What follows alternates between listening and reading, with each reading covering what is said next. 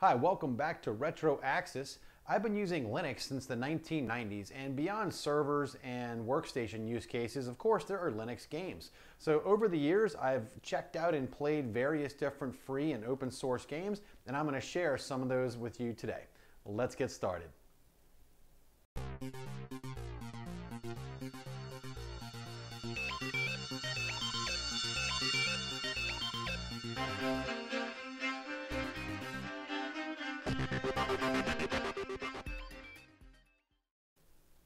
So the first game we're going to talk about is from mdsteel.games, Azimuth. It's a great Metroidvania style game where you explore the level, you get power-ups, and those power-ups enable you to get to new parts of the level so you can explore and find additional power-ups to continue further through. There's boss battles. It's very Metroid-like. The key difference, is that you're flying in a ship. Rather than having a character that runs and jumps, you're flying in a spaceship, and it changes the dynamic of the game. So if you like Metroid and you like that style of exploration mixed with a character, it's very similar, but the spaceship concept adds a little bit of a difference in the gameplay. It's actually pretty challenging and it's a ton of fun. So let's take a look. So I'm going to load it here. I'm going to use just the window-based version, and full screen doesn't quite work with my capture card, but I will zoom in so you can see the gameplay.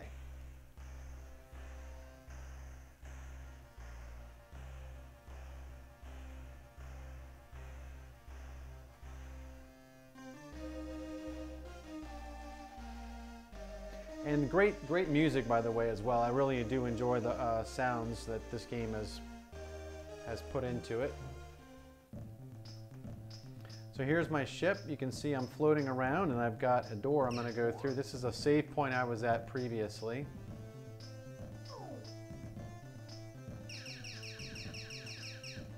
And I can hold in my key for a stronger shot.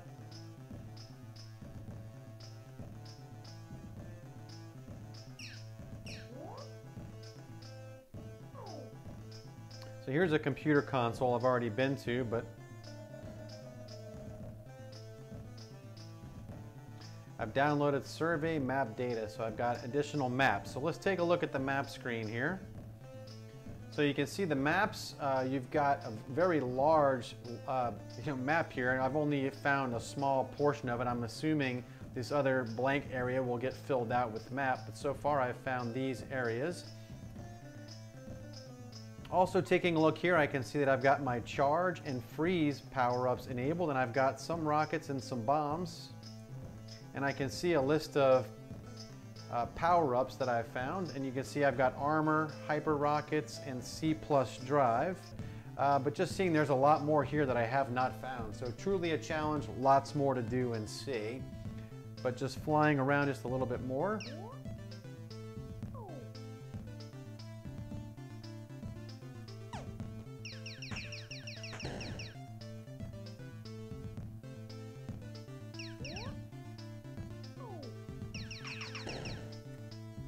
Power up here, rockets.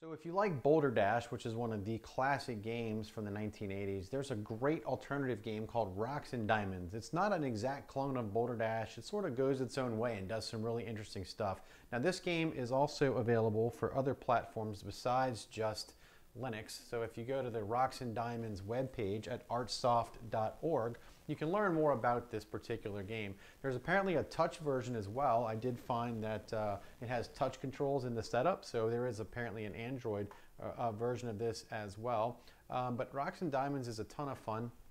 Let's take a closer look at it. And let's begin with level 1. So pressing start,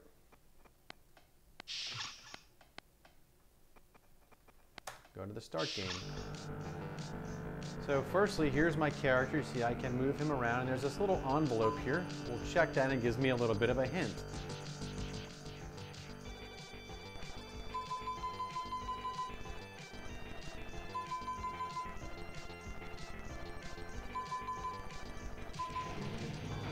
So I've got all the items. Here's a hint. I'll go into the exit door and start the next level.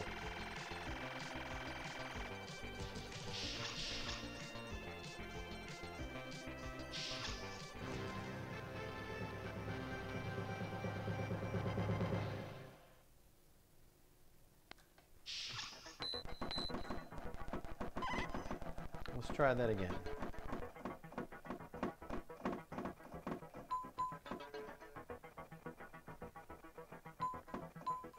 And it may be the case that I just made a mistake.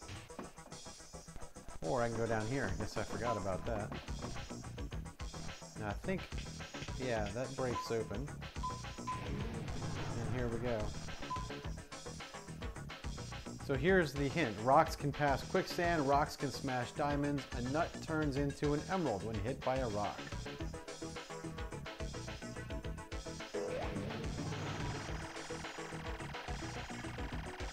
Now the game gets challenging. It begins to add things like enemies and other challenges here. Let's look at a later level.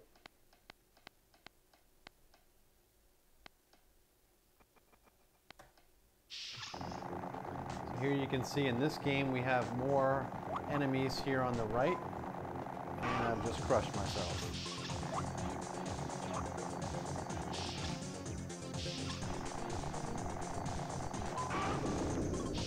No.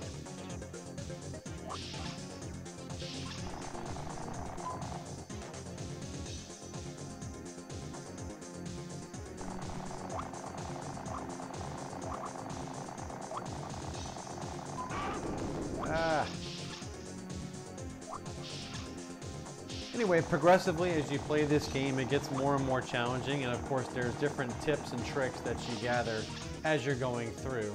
But really great alternative to Boulder Dash if you like that style of game. Very retro, but really great job in how this game was built. So if you've ever played the original arcade game Tron, there was the light cycles part of that game where you would drive the light cycle and it would create the walls. And there's been various versions of this game made over the years, and Armagetron is by far the most fun. There was another one called, I think it was called GL Tron. There's some other 2D based, very basic versions of this game, like Snake as an example. But Armagetron AD is one that I like, particularly because of its network features. So you can actually stand up an Armagetron server and you can have local network or internet-based battles playing the Armagetron game. It's a lot of fun. I really enjoy it, and you can customize your levels, customize your machine. There's a lot of really fun aspects to that game. So let's take a look at Armagetron AD.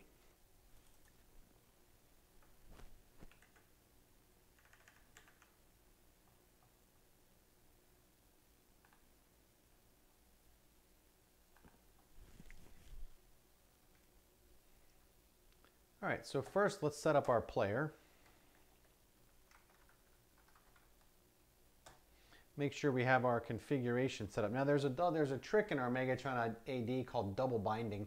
It's a way that you can make turns a lot quicker. And to give you a tip, if you add a secondary turn left button, you notice here Z and Y and W are all options for turn left. But here I can do Z and the left arrow key. Turn right, I'll do right key and the X.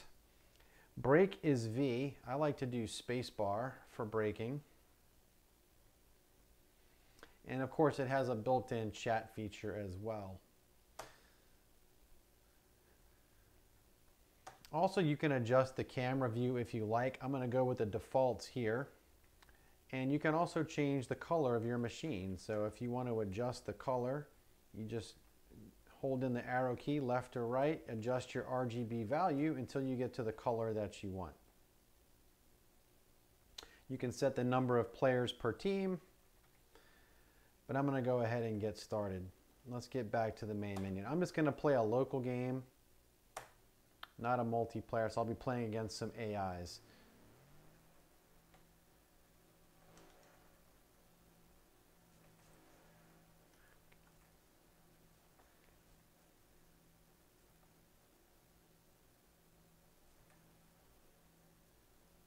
Try and box this guy in.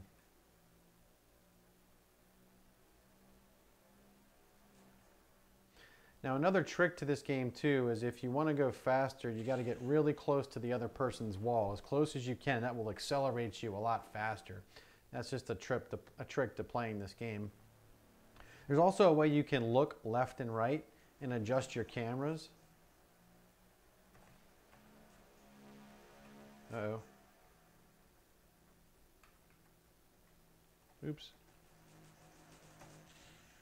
Oh yeah, he blew up. So speed is also king in this game. The faster you are, the quicker you can pass the other person. So that's where the double binding trick comes in. So as an example, to make a really fast turn, see, I took him out because I was faster. You use both keys simultaneously, so right and X, or left and Z as I've set them. If you use them quickly,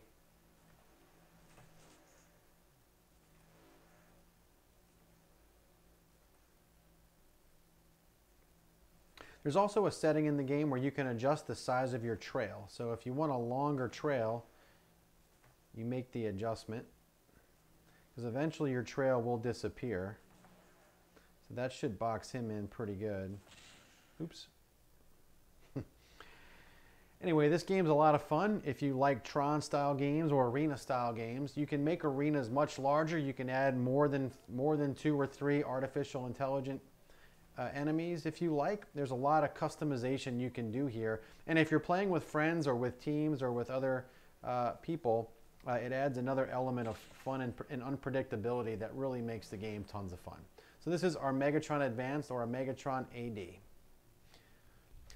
It's also worth noting that Armagetron is available for Linux, Mac, and Windows. So if you do want to play with friends or coworkers, you know, if they're on different platforms, you can all play. It's universal. It works really well on all those platforms, and that way you can make sure you have a larger group of people who are able to play the game with you.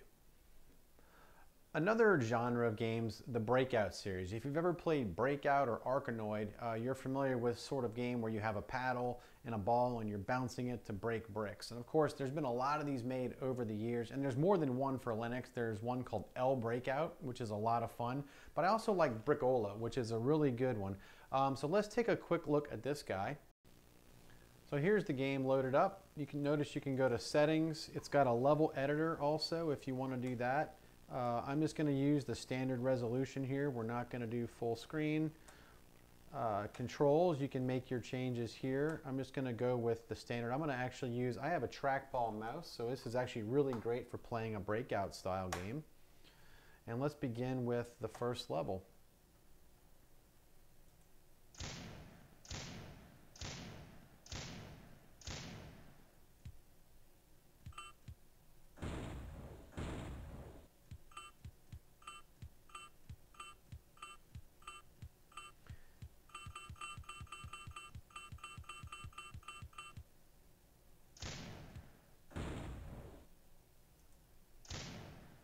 Note that a power-up came down out of that one block, so some of these blocks have hidden power-ups, much like Arkanoid.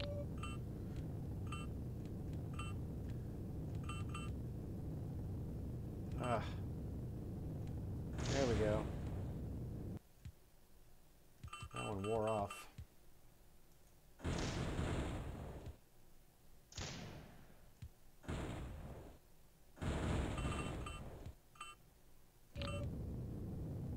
There we go. All right. So beat the first level. Here's another level. Let's collect this barrel.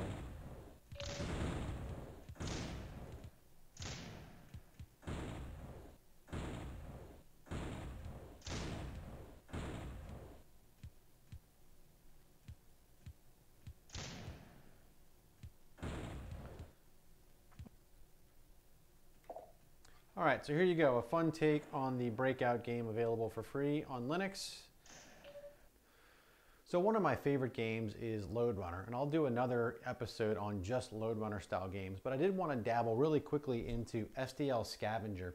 So if you like Lode Runner style games, this is one that's very similar, and it works very much the same. The difference here is there's a few add-ons that Lode Runner doesn't have. So as an example, as you're going through, there are hidden enemies that are hidden in the bricks, and when you find them, if you put them back into a brick and they fall in, you actually can get a power-up. So it's hard to find. They're not always in the same location in every level. Or even if you play the same level twice, it's not always hidden in the same exact brick. So sometimes you have to really go looking for this guy. There it is. He got me. But if you do capture him, you do get an extra bonus in this particular level. There's also, there a second ago, you might have noticed this one down here was blinking. If you get it first, if you get the blinking item first, you get an extra bonus point at the end of the level. We'll see if he's in the same spot as before. Yeah, sure is. So let's go ahead and capture him this time.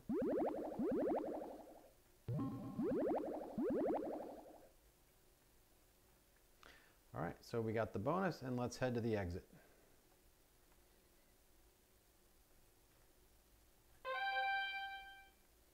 And there we go. We passed the level, found the hidden monster. I did not get the flashing item first, but I did complete it, and I got a time bonus. So this is SDL Scavenger. Here's another level. So you can see it's very similar to the Lode Runner genre, and it's a ton of fun. Lots of challenging levels. So that's it for this episode of Retro Axis. I hope you enjoyed seeing some of these open source games that are available for Linux and other platforms. I've enjoyed them, and I hope you will also. Don't forget to subscribe, and be sure to leave me some comments down below, and we'll see you next time on Retro Axis.